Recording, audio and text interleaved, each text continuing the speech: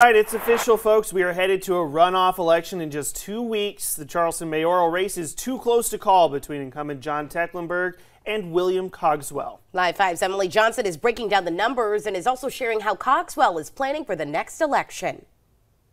Cogswell says that he has organized a plan to win this runoff election by continuing to knock on people's doors, listening and talking to people, and promoting his message as much as he can on digital news and television.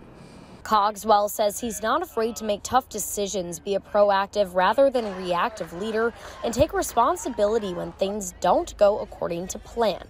His campaign has run on the priorities of smart growth, safe communities, and sound governance. Wrapping up his watch party with a brief thanks to his supporters, Cogswell says people clearly want a change in Charleston, and that's undeniable based off of last night's results. Looks like we're at about 38% of the vote tonight. Which is pretty powerful. And so feel really good about things. But again, folks, we do need your help. We do need your help to come back out and show what Charleston can be. Cogswell ended his watch party asking for everyone's continued support in 2 weeks and saying how excited he is for the future of Charleston. Reporting in Charleston, Emily Johnson, Live 5 News.